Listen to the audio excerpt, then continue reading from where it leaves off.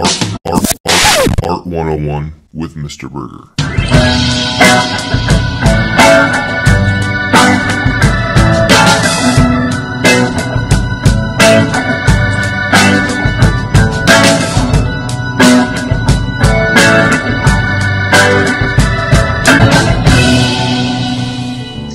Scholars, welcome back to Art 101 with me, Mr. Burgher. I'm a professional artist and a master educator, and I'm here to attempt to provide you with the best in art historical content. Today, I'm here with Etta and Hank, and we're going to talk to you a little bit about a specific area of art.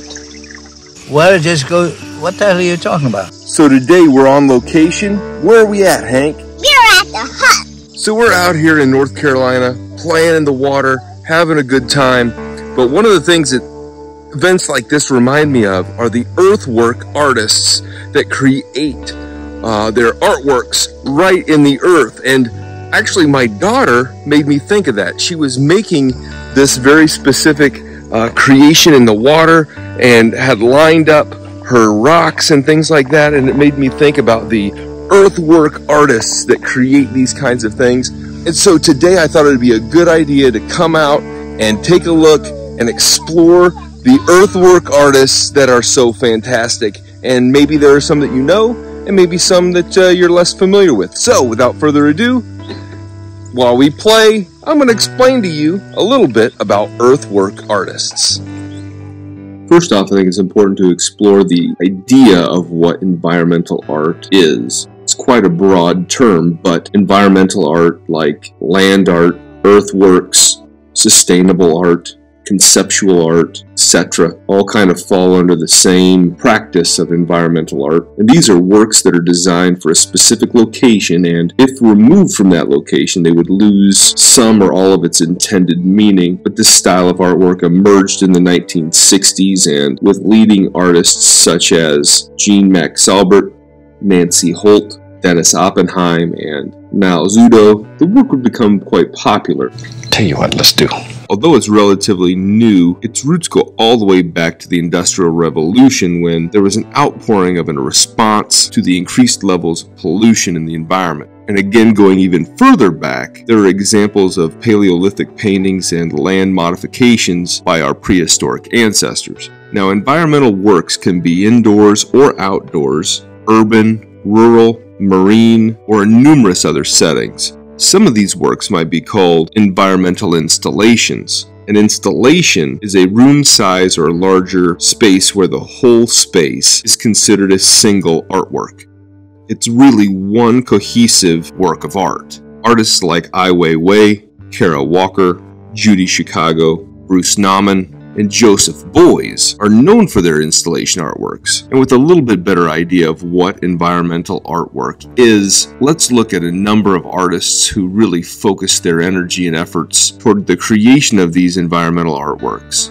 Starting with one of the leading artists from the 1960s, Robert Smithson. Now, although he only lived to be 35 years old, Robert Smithson was one of the major environmental artists of the 20th century. He was born in New Jersey and had a lifelong interest in nature. He remembered that when he was about 8 years old, his family took a trip across the United States, and this would have a profound impact on his future. He would go on to the Art Students League in New York, starting his training there while he was still in high school. And although he did attend the Art Students League, he had a pretty limited background in art training. Now, as he began his professional art career, he was really inspired by lots of different artists, but chose to create works in two very distinct categories. He had created sites, he also created non-sites. Now, the non-sites began with actual sites. From these locations, he would collect three different types of artifacts: documents, geological artifacts, and containers. The documents are placed on the gallery walls. These would be maps, photographs, and other text-based resources of the actual sites. The geologic collections were placed on the floor around the gallery space and also put into the containers. These geological objects may be presented along with mirrors and other things to really heighten our focus on them, as well as a visual connector between the earth and the sky. Can I try it really quick? In the 1960s, he began to create plans for larger scale site works. Smithson was going to move far beyond what was considered acceptable art media. His art was not made of paint and paper or fired clay. His artwork was the earth itself. He began to create earthworks. Simply put, earthworks are artworks that are made of and by nature, and its location is often specifically selected for the intended work, and we would call this site-specific. Now obviously, because the artwork is designed for this selected place, the only place you can see the artwork is to actually go to that specific location. Spiral Jetty is an example of an earthwork by Robert Smithson that was created for a site-specific location. In 1970, he had finished that enormous 1,500-foot long and 15-foot wide spiral rock and dirt jetty that had projected into the Great Salt Lake at Roswell Point in Utah. A whopping 6,650 tons of material was used to create that jetty. He had said, well, it took 2 weeks of actual construction and about 2 months of negotiation and preparation. I was very pleased and very happy after I had made it. I'm an artist. I just create. It's up to you guys to read your trades. Another artist that works with environments and sites as well as installations is Maya Lin. Now she's an artist that I've talked about before, and you can go back and take a look at the video that I did on her as well as other artists in this series. However, we're probably most familiar with her Vietnam Veterans Memorial in Washington, D.C. Now that being said, beyond the construction of monuments and memorials, she also is known for her design of natural environments and installations. Her use of natural materials to create landscapes that roll and wave to appear like a water wave or something like that, but grass, is really a unique approach to what other environmental artists do and have done. We can see this in her work from 2008 called Storm King Wave Field. In this, there are 7 ridges of waves that ascend 15 feet high, and the ridges stretch some 300 feet. Now this work itself sits on an 11-acre patch of land, and she's done a series of 3 of these, and let her explain that. We all know what a water wave looks like, but I'm always trying to get you to take a different look at it. The first wave field is in Michigan. The waves are 3 to 5 feet high. You deliberately can sit in almost a cupped wave, read a book. It's very intimate in scale. The second in the series tripled the scale of the site, so from 10,000 it went to 30,000, and the waves were much more reminiscent of how water travels over sand. So these waves were only about a foot high, so it became a very different relationship how you walk through it.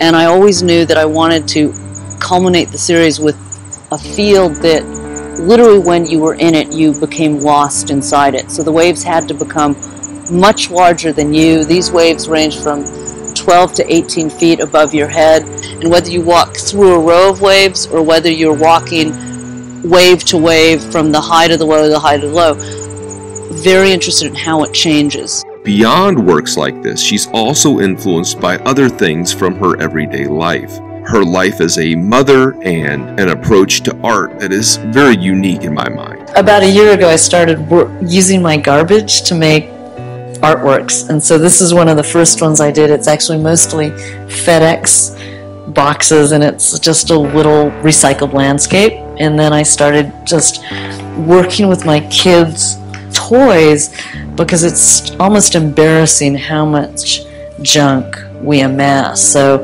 these are all part of a series of toy asteroids. What's the last known position of the closest asteroid storm?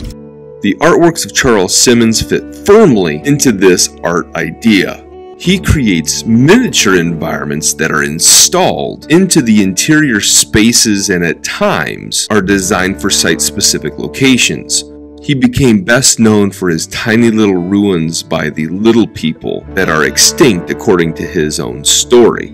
Now these little people, they are loosely based on a Native American society that he has invented for the purposes of creation in his artworks. Now anybody familiar with the Daniel Quinn book Ishmael would probably call these people leavers. And I've even had former students make a connection between the little people and a parallel story in The Indian in the Cupboard, a 1980 book from Lynn Reed Banks. Now, he began his art process kind of as a street artist or a graffiti artist, except in a sculptural context instead of the use of a rattle can. But at any rate, his work would eventually catch on like many other street artists like Jenny Holzer or Jean-Michel Basquiat, and he would start creating little dwellings for various galleries and art collectors. In his works, there are basically three types of architectural creations. There are circular, spiral, and line. He would describe all three of these in his 1975 book, Three People. The works are each complete with miniature tools, ladders, and other little details that you really got to get down and look at to discover. Now, these works are generally inside and covered because it's created from unfired clay, and any water at all could literally cause it to disintegrate. But it's his opinion that these works don't have to stand the test of time. They're intended to dissolve and go away eventually. And that's pretty evident from the original works that he started making in the streets of New York, and many of those absorbed and destroyed and dissolved back into the earth. Oh, come on, bucko. The Bulgarian-born Christo is another example of an artist that uses the environment to his advantage when it comes to creating environments and installations for his artworks. Stacked oil drums and running fence, and even his Gates projects and others very much show his connective tissues between his art and the physical natural world. The focus on this work or environments began in 1968. All of these works are temporary, and he has to go through a great expense and time to get permits and planning and preparation for these works to ever be created. And they're only up and created for a very, very short period of time. Oh, damn, damn, damn. In 1983, he would create the installation of Surrounded Islands. This was done in a little bay between Miami and North Miami, just off from Miami Beach. 11 islands were surrounded by neon pink covering. 6.5 million square feet of floating pink fabric popped against the Miami shoreline. For 2 weeks, this pink fabric went around the islands, and so for 7 miles down the coast, you could see the pink floating fabric all over Miami. In order to get to the islands, they had to make sure that it was safe for the workers and all that sort of thing. And so they had to go in with a huge team of people and remove over 40 tons of garbage from all of the islands so that the project was safe. And they did this at their own expense, leaving the islands better off than they were before they got there. And I mentioned permits. They had to get government permits from the governor of Florida, the Dade County Commission, the Department of Environmental Regulation, the City of Miami Commission, the City of North Miami, the Village of Miami Shores, the U.S. Army Corps of Engineers, as well as the Dade County Department of Environmental Resources Management. The funding for the project came from the selling of preparatory drawings, collages, and other artist renderings in order to sell those, generate the money to pay for the project, and then actually have it all completed to only be out there for a couple of weeks. They had a crew of 430 people go out there with the pink fabric and lay it all out with boats and anchors and all kinds of planning and preparation to make this whole thing get pulled off. When the project is removed, we collected all the components of the project, archives, material, photographs, film, and each of our big project have exhibition like that. I don't know about you, but I take comfort in that. And now we come to an artist whose work in natural and urban settings as a sculptor, photographer, land artist, environmentalist, so forth is Andy Goldsworthy. Often his transient art is created using media that is found at the site where the actual artwork is being produced. Now his media can include stones, sticks, ice, or any other natural materials that are accessible to him at the moment of creation. Now, at the age of 13, he began to work as a farm laborer, probably like a weekend job or something like that, after school type job. Anyway, he would begin to learn a little bit about agriculture, and his interest in this and nature in particular would grow. The repetition of farm work is the training ground for the repetition that he would undergo as a professional artist. He was inspired by other artists like Robert Smithson, who we already talked about, and many, many others. And one of the ways that he was very much influenced is also in the way of photography. Goldsworthy would document with photographs the work that he was being produced, and in some cases, this is the only evidence that the work was ever even created. Although known for making artwork in and a part of nature, his work was also included in collections all around the world, including the National Gallery of Art in Washington, D.C., the Institute of Art in London, and as we've talked about before, kind of a local plug, the Des Moines Art Center in Des Moines, Iowa. I think that's the beauty of art, that it just makes you step aside off the normal way of walking or looking. What I really appreciate about Andy Goldsworthy's work is that it's really not about the creation of art at all. His work is a representation of life and a need to make things that will not last. His work is really about the experience of making art, not really about the product at all. I hope you enjoyed that. Follow along for more.